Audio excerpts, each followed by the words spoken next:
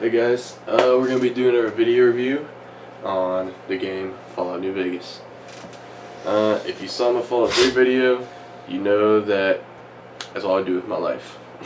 So obviously when they came out with Fallout New Vegas, I was so hyped up, bought the collector's edition, I was so ready to play it.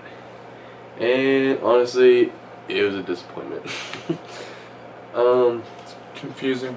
It's really confusing. You do a mission and you get halfway through it and you're like, what the hell am I supposed to do? And you get lost in buildings and the world, it's just set up awkwardly. And there's like bloat flies or whatever they're called. They Yeah. just kill you out of nowhere. Like Fallout They 3. will let you go somewhere. Fallout 3 was like simple, and then they took the theme and moved it to New Vegas and they added stuff, but it wasn't good stuff.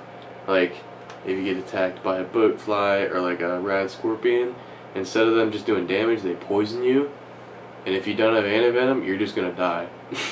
So I thought that was really stupid. It's very unfortunate. It is.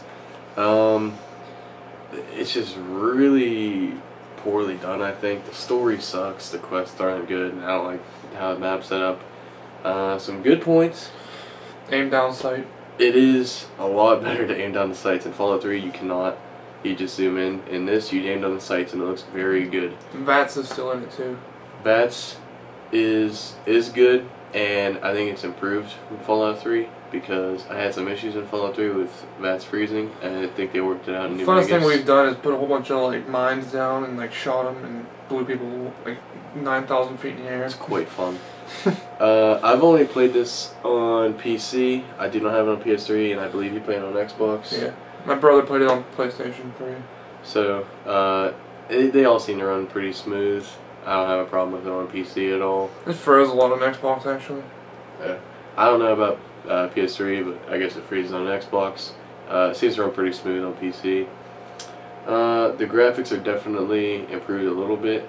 It's not a big change, but it's about what you would expect from a newer game. It looks pretty nice, and I hate to compare it to Fallout 3 too much. So, gameplay and graphics compared to other games, I'd give it a decent like 6 or 7 out of 10 as far as that goes. But as far as the story and just how the world's set up, I don't like it whatsoever. I didn't like it enough to get the new DLC, so I don't know. I couldn't tell you anything about those. Bought them, never played them. I waste money. It's just a waste of money. Some more good things. I mean, there's a few like good characters and stuff like that, and it's kind of cool how you can do different stuff from Fallout 3. It's just the story ruins it. I hate to take away from it because they spent a lot of time on it, but the graphics and stuff like that just don't make up for how bad the story is, really. Some cool new guns. Yeah, like the guns are pretty cool. They have a new thing. Instead of just rating damage on guns, they do like damage per second, and that's pretty cool. And also, Different types of ammo. Yeah, there's different types of ammo. You can get like hollow points or Explosive. explosive and stuff like that. Also, in Fallout 3, when you did anything that gave you health, it just instantly gave it to you. In this game, let's say you eat some food, it gives you a certain amount of health over a few seconds, so it actually builds up. One, I think that makes the game a little bit harder, because like if you're fighting somebody and your health is low, you can't just go into your Pip-Boy and give yourself a bunch of health and fine again. You actually have to wait for it in real time for you to build your health back up. Stim packs obviously pretty much work the same as in Fallout 3. It is a fun game. You could it's not repetitive really, and you could definitely have a lot of fun just killing people and stuff. But as far as the quests go, it kills the game. It blows. It does.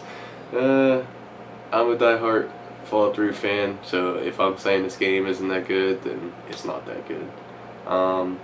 If you're just bored and you pick it up used, or like someone gives it to you or a friend gives it to you or something, it's fun to play for like maybe an hour at a time spread out, but like as far as getting into the story, no. That's pretty much it. Anything else? Nope.